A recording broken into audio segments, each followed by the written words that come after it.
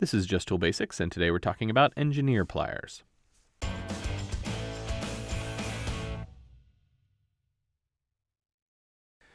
Hello everyone, welcome to Just Tool Basics. Today's topic is engineer pliers, which are screw removal pliers, marketed in the US often by the name Vampliers, though everywhere else in the world they're engineer pliers.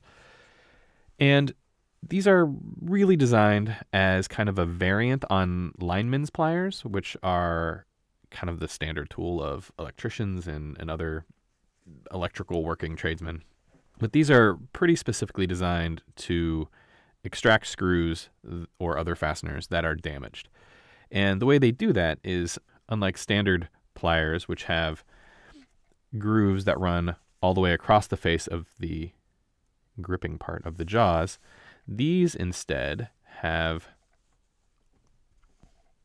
grooves that are oriented towards the tip of the pliers, which is unusual. Now, the rest of the anatomy is basically the same. You have gripping surface here, wire cutters back here in the craw, riveted hinge. These have little kind of standard orientation grippers in the handle side of the craw, and then these fancily designed rubber handles. These do have little leash holes, but this is only in the rubber, so I wouldn't personally use these as leash holes because they're going to rip out, but whatever. You do what makes you happiest with your pliers.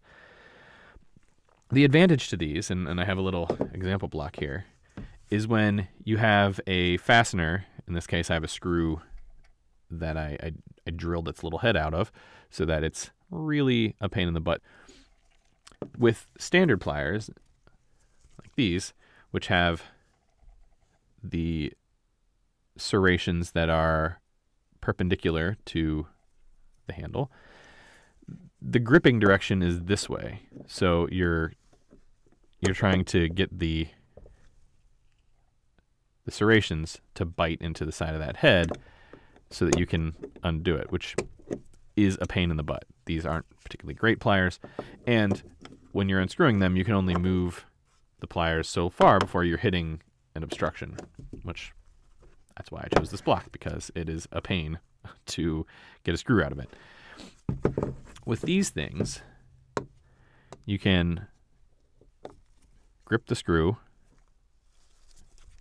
and then just turn it around and around and around. Though you can just as easily do it this way. And slowly unscrew the screw. Now, it's obviously not as fast as if the screw head wasn't damaged, but it works really well. These are nice and flat so that you can get flush to the surface that you're trying to get the screw out of. The serrations and the whole pliers themselves are hardened steel, so they're able to bite in to most metals that you're going to encounter. Even higher grade metals, these can still bite down pretty hard. I think even later versions of this are even higher hardness than these are, but they're still quite hard.